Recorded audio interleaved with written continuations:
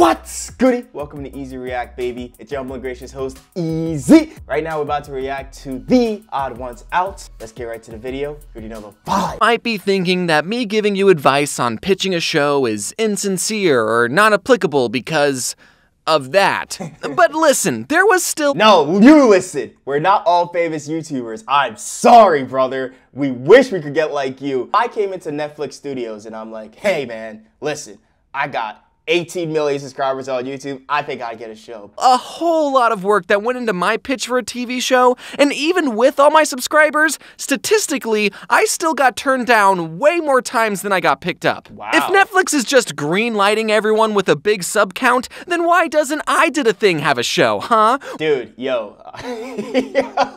My mans, you are sick, bro. Yo, you're still hurt, and it's okay. Like, it's okay. I know he beat you up, but it's cool, man. We can move on. Why doesn't Mr. Beast have a Netflix show? Oh, That's a fact, actually. Mr. Beast actually got, like, rejected multiple times by Netflix executives, and he just moved on. Because, like, he doesn't need them. Actually, he's doing just fine. By the way, if you are someone with a lot of subscribers, don't just walk into a studio and say, hey, I have a lot of subs, give me a show, okay? I feel like that's all you really need to do. That's what I would have done. No, I'm kidding. No, trust me. They didn't see an idea. They didn't see a plan. They didn't see everything. And say, hey, I have a lot of subs and free merchandise for you, okay? Diversification is key. Very important. Like, if you don't come in with a free merch, I don't think you're gonna get the deal. Like, duh, like, come on. What are we talking about here? But, yo, honestly, if you came in and gave me free stuff, I'll be like, I'm listening. Tell me more. Networks like Netflix, Cartoon Network, and Nickelodeon, they're in the biz of making content for their platform and in turn getting you, the viewer, to watch said content on said platform, thus generating a perpetual money-making cycle that everyone, including you, benefits from. Facts. You're benefiting from the entertainment, and they're benefiting through the monetary compensation. Now, the executives in charge don't have all the time to come up with every single show they're going to make. So they turn to the general public, open their doors, and will listen to anyone pitch them their idea for a television series. But even if you have an Emmy-winning idea, if you're not able to properly sell your idea and win over the hearts of the network executives, it's not going to get picked up and developed. That is very true. Now, these Netflix executives are cutthroat. They think they know everything, but they clearly don't. Then your only option is to independently fund and develop your idea yourself. But what kind of a loser would do that? What kind of loser would do such a thing? And thus the art of pitching a show is born. You could honestly teach a whole class about this. Now, obviously, you can't just walk into a studio empty-handed. All right, big idea. What if we do a show where there's a talking alligator, right? And he's like, yo, what? I'm a crocodile. You got— That sounds fire. I'm gonna pick that shot up immediately. Let's be honest here, bro. I'd have picked it up. Gotta come prepared, but also not be over-prepared. Facts. I was actually— Because, okay, I'll give you guys a little insider. These executives, they will look at your idea and they'll be like, this is cool and all, but I want to change everything. Like, literally, from the beginning to the end, I want to change it all and then put my name on it and then remove your name and then make it seem like it never existed. And then we'll call it what I want to call it. We're just going to put you on the credits so we get more buzz and we get more views. That's how it goes, man. surprised to learn this, but going into the pitch room with finished scripts, turnarounds of your characters, and plushies will actually hurt your chances of getting picked up. Facts. The reason for this is because executives will sometimes like to change parts of your show, and if you already have all the characters and story mapped out, they'll not want to pick you up because they feel like they can't change anything. You're not even supposed to write any scripts until after you get the green light, because the executives have to approve all the scripts you make and the writers that you want to hire. So if you ever pitch a show, just be open for changes. Which I can attest is a very different experience to what it's like on YouTube. Yeah, because on YouTube, you're your own creative director. Your idea goes. It's a lot of work, but James has a team behind him, and that's why it's able to happen. But James is the creative director. Whatever James says goes, right? But when you're working with these Netflix executives, nah. They're the creative director. Whatever they say goes. And some people are not used to that, especially when they've had creative control their entire life.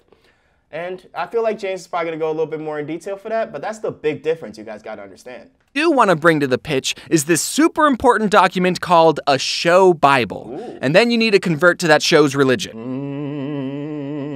A show Bible is a document that contains everything your audience needs to know about your show. In the beginning of a show Bible, there should be a 1 to 2 sentence description that covers the main synopsis of your show. It's kind of like an elevator pitch, but here in the biz, we call it a log line. I'll give you mine as an example.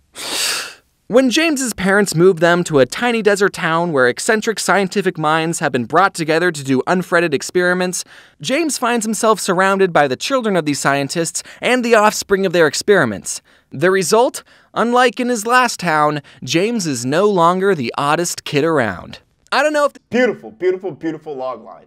James, I know this must have took you like months and months to like put it all together. So, hey man, I'd suggest everyone go check it out. It's a beautiful work of art. Show's been out by the time this video comes out, but we kinda lost the new in town theme. Like I said, the executives want to make changes. After the logline, you write a page-long backstory where you go more in-depth with your idea. Answer questions like, who are the characters? What are their goals? Where do they live? Just general stuff, because after the backstory page, you're going to write all about your characters. This is the part of the Bible where you can just go balls to the wall with details and description. Who, how, and why are your characters? What are their wants, needs, fears, flaws, likes, dislikes, and general personality traits? These are important traits to think about even if a specific detail isn't going to be reflected in the show. Like in my Bible for the crocodile, Max, some of the things we said he liked were the rain, raw chicken, and laying on warm rocks in the sun.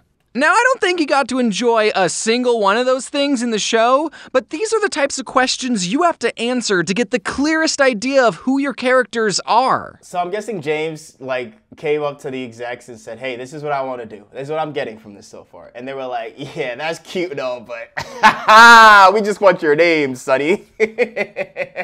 You should also include drawings of your characters. This can help show their personality and body language, but just keep them to doodles, because again, they're subjected to change. Next, there needs to be drawings and descriptions of specific locations that the characters spend a lot of time in. This will help show the overall world and tone of the show. And lastly, I know it's long, that's why it's called a show Bible and not a show pamphlet. You need to write out page-long episode ideas, not scripts. This will show the executives what a typical episode would look like and the direction and tone you want to go with the show. Honestly, there's so much that goes into a show Bible. I'm really only scratching the surface. If you are genuinely interested in pitching a show, or even a little interested in cartoons, then I would highly recommend looking at other show Bibles online for inspiration and how they should be formatted.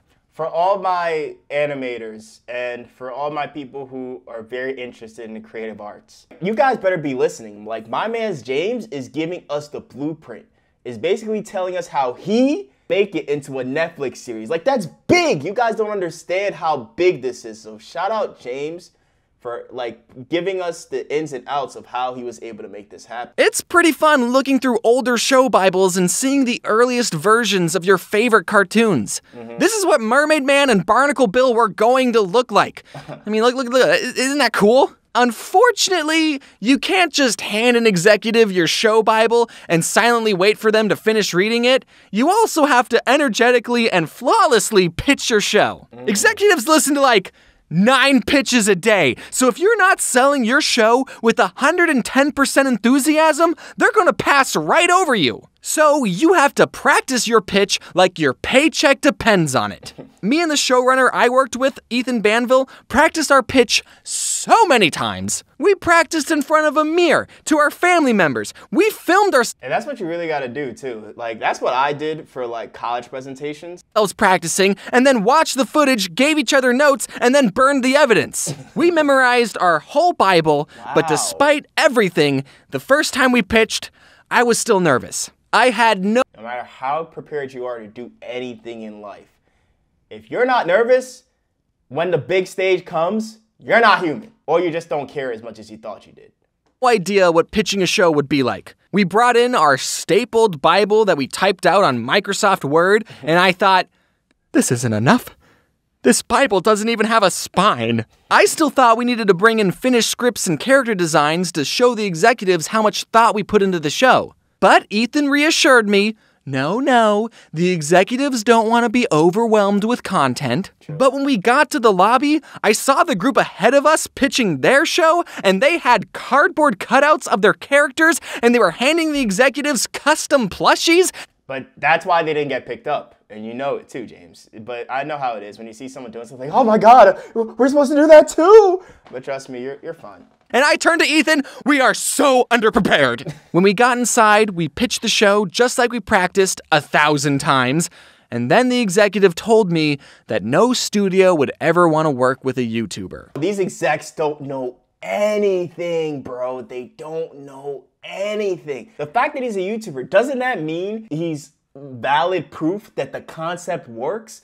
What are these execs talking about? Yo, these execs really make me mad. The fact that he's a YouTuber, the fact that he has gathered an audience that's able to understand and appreciate his work of art, and you're telling me that's the reason he's disqualified for getting a show on your platform? What are you talking about? Yeah, sometimes they don't even wait to tell you in an email that they're going to pass. Crazy. Sometimes they just get it over with right then and there. So, you know, not the best confidence boost for your first pitch. But we kept on pitching, and we kept hearing a lot of no's, and if you ever pitch, get ready to hear that response. Everyone in Hollywood has a story of being turned down by everyone. I want to bring a perfect example. Squid Games is like the #1 Netflix show. It was worldwide, critically acclaimed show, right, on Netflix. Like, it literally boosted Netflix stock. Netflix was about to die, then Squid Games really brought them out of the water. That same dude wanted to do that show for a very long amount of years, like 10 or 20 years or something like that. He's had that idea for that long. He was told no so many times. Any other man would have quit, but he decided not to. If you feel that you have an idea or a vision that is going to change your life, no matter how many times you get told no, no matter how many trials and tribulations you go through, do not stop.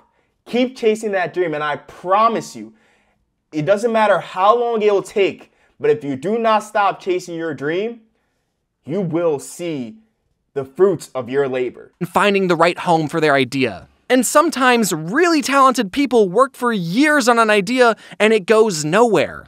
So the fact that I was even able to make something and it didn't get canceled, I'm incredibly grateful for. Facts. But getting a show greenlit is not the only way to get it made. You can always put in the work and develop something yourself. Andrew Schultz did the same thing. Andrew Schultz was told by the Netflix executives, they told him, hey man, we want to cut out some parts, but he's like, no, this is my original work. I know that this is what the audience wants to see, so I do not want to cut it out. And because of that, because he took that chance, he released it himself. And he made 3 times the amount of money he would have made with the Netflix executives. So I'm telling you, if you truly believe in your idea and you know your vision is the right vision, take a chance. Put it out yourself. No, you won't have a network backing you with tons of money, but if you truly believe in your idea, you should at least put something out for the world to see and over time build your own audience and then, who knows, maybe even sell it to a network. But not the one who said they never work with a YouTuber. They're horrible. Okay. That's all the time I got. I gotta get back to watching Oddballs streaming October 7th on my Netflix. As always, your humble and gracious host, Easy. Thank you so much for making it to the end of the video. I love you guys. Peace.